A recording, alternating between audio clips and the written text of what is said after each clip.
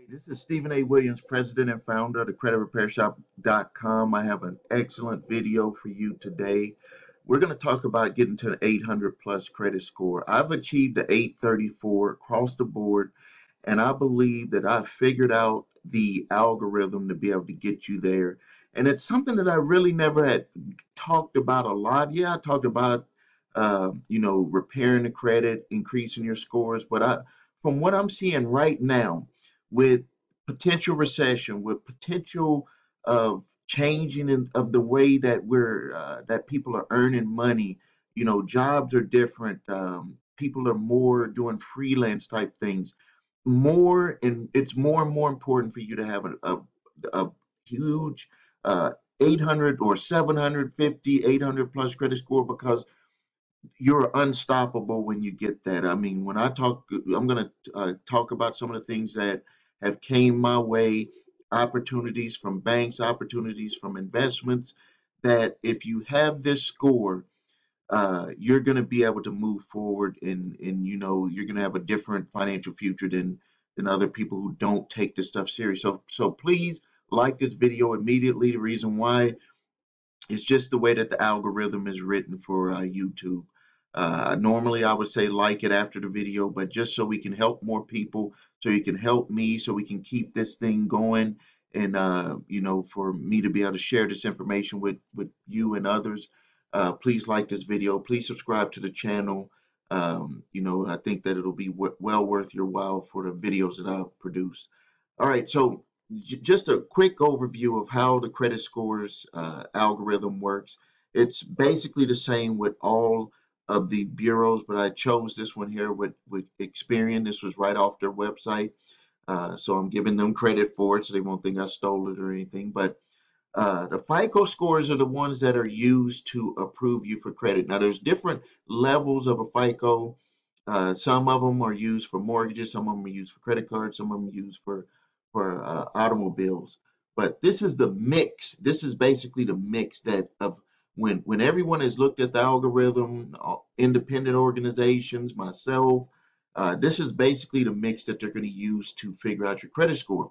So the first one here is just the mix of the different types of credit that you have. Is it automobile, if it's mortgage, if it's department store cards, if it's regular credit cards, that's going to have a big influence. 10% of your credit score is going to be figured by the mix of credit. If it's personal loans, the types of it, because they're going to look at it. If it's like, say, the majority of your stuff was payday loans, well, how do you think that that's going to be figured in that 10%? Is it going to be looked at to max the 10%, or is it going to be looked at in a way to hurt you on that 10%? The next one here, let's go, it says the amount that you owe. 30% of your score is figured on amounts that you owe. So let's just say if you have a mortgage and you just got your house, is that going to really hurt you? No, because that's going to be put into this credit mix of, hey, this person is they have home ownership. So this is good for the credit mix. We want this person to be figured good here. But if you got credit cards and payday loans, and you got department store cards and stuff like that, and you have that maxed out at 100% or 90% or 80%, then that's going to hurt you in this 30%. It's not going to help you in that 30%. But if you have a mortgage, that's not going to hurt you in this one right here. But if you have unsecured types of debt, or even if it's a secured credit card and you're sitting there maxing it out every month and it's being reported as maxed out, that's going to hurt you with your score, and it's going to hurt you in this category. The next one is your payment history. Payment history is very important because they're going to say, over the longevity of giving this individual credit, what does that look like? Do they have 24 months of history? Do they have just 1 year of history? And have they messed up on that history? So it's very important. 35% of it is figured.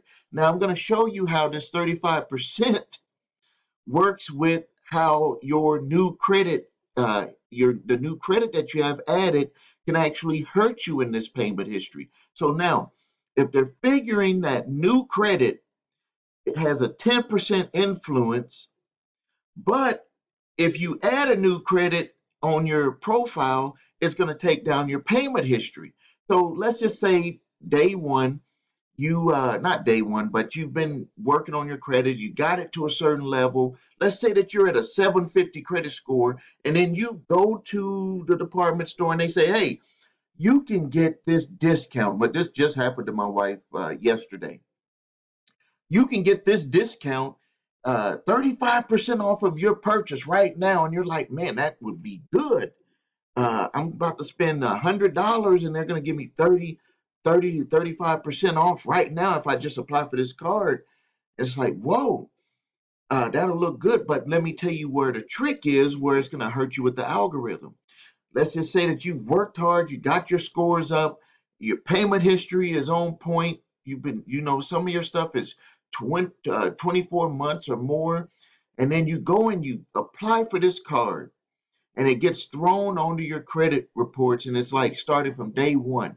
When the algorithm refigures your credit payment history, it's going to actually bring the average down. Now, some of the time you can't avoid it. Like if you go and buy a new car, you get a house or something like that, you can't avoid it.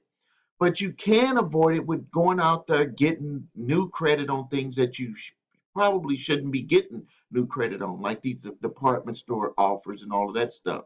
So be very careful about that.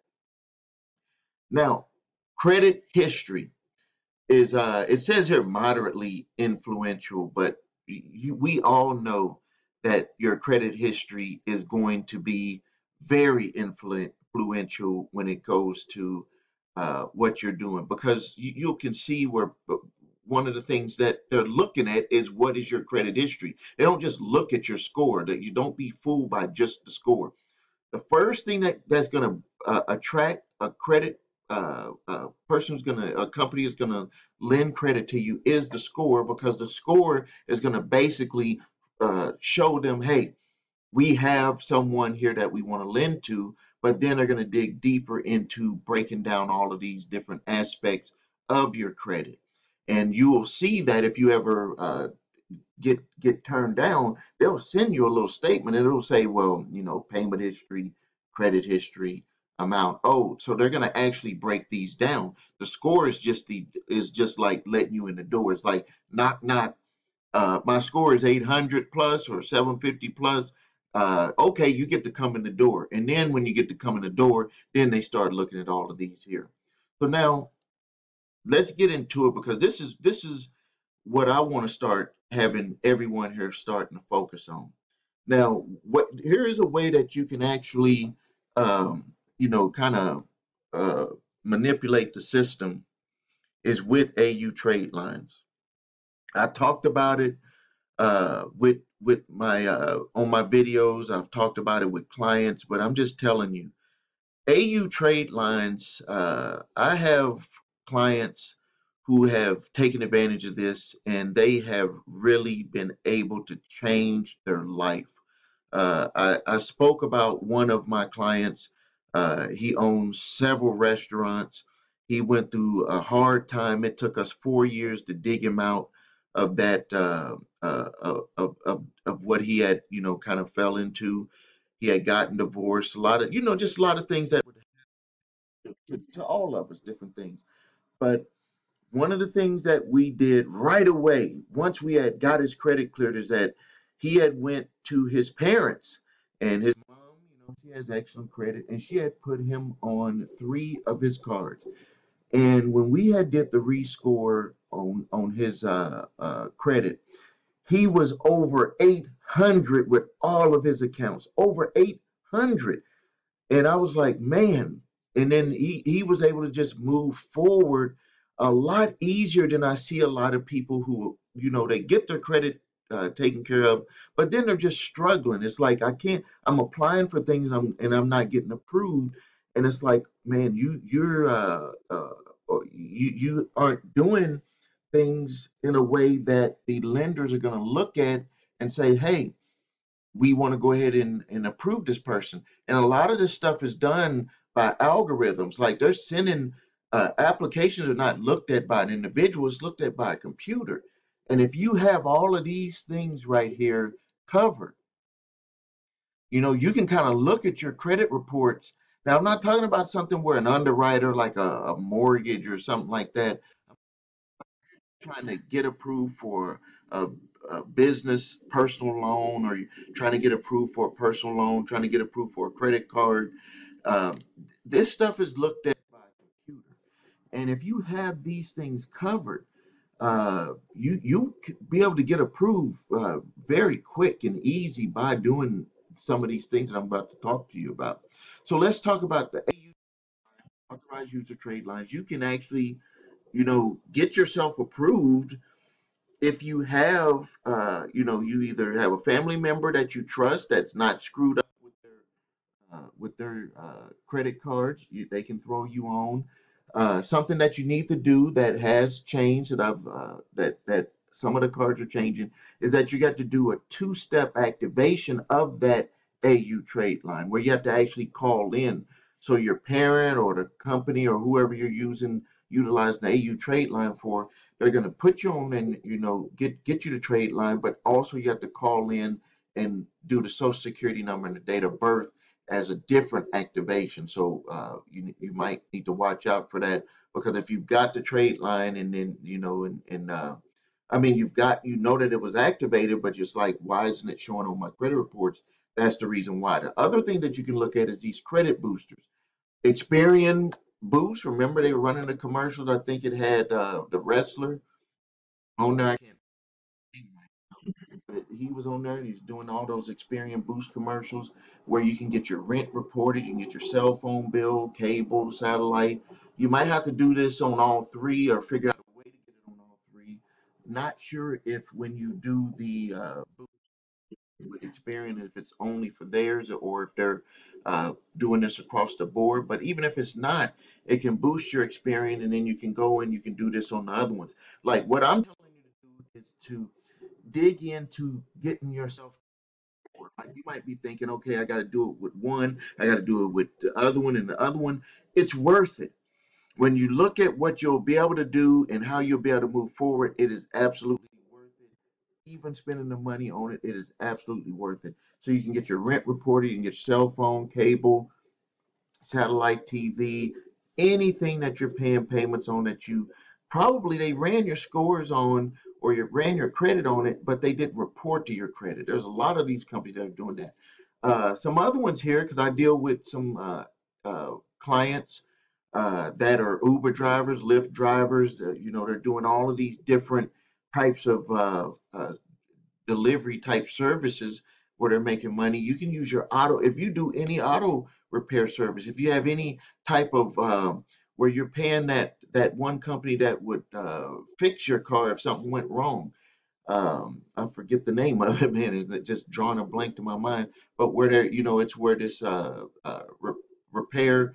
It's like you're doing a extended warranty service. You want to have them report to your credit, or you can have the bureaus do or what's called a reach out to get those companies to report on your credit.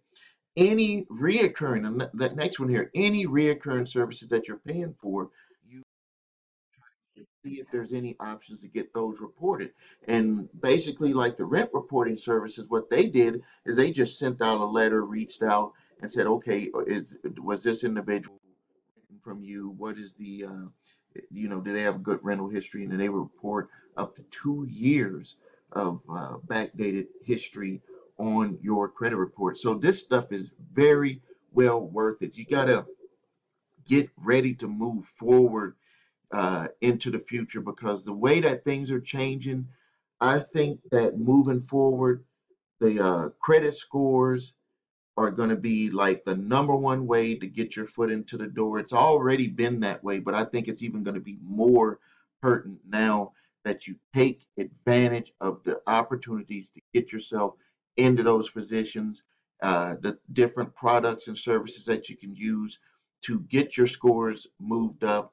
And then you just pay close attention to the way that your payment history is being reported and make sure that you don't do things to actually make your payment history go down, because it is this here 35%, and then you got 30% on the amount owed.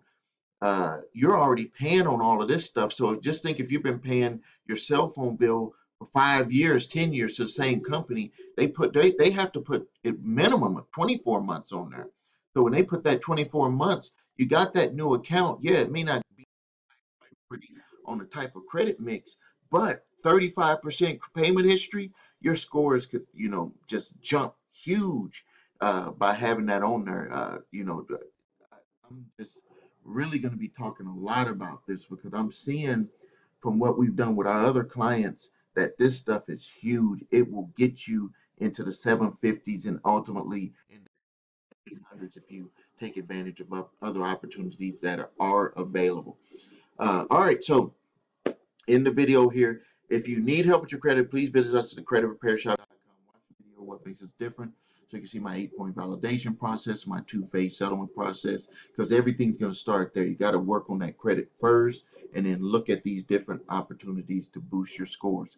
If you need to know where your credit scores are, you can grab my free, not my free, go to the website your3scores.com, and there's also a link below if you want to see your FICO scores. We just got a service where you can see your FICO scores, what the car dealers will see, what the mortgage companies will see, what the credit card companies will see, so you can know if you're going to be approved. That link, that special link, is below this video here. You can check that out.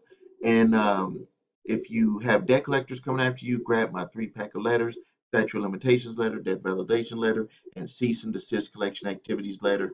Grab those so you can just take full power of your credit, so you can be able to move forward. Thank you for your time. Please subscribe to the channel. Please post your questions and comments. This is Stephen A. Williams, President and Founder of thecreditrepairshop.com.